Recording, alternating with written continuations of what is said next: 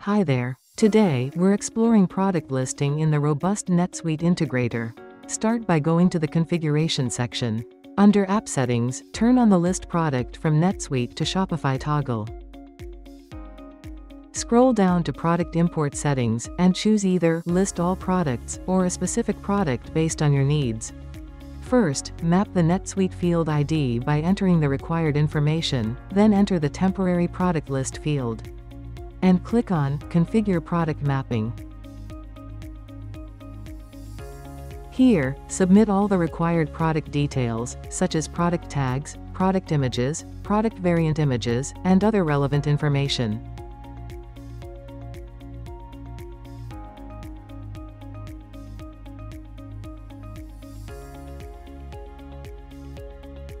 Save the settings.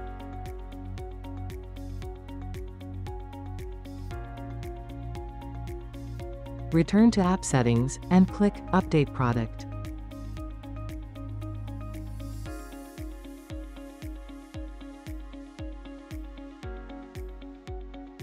Now, head over to the Product Linking section, open the Product section from the sidebar. And you'll see all the listed products. Click on the product, submit the necessary details, and save.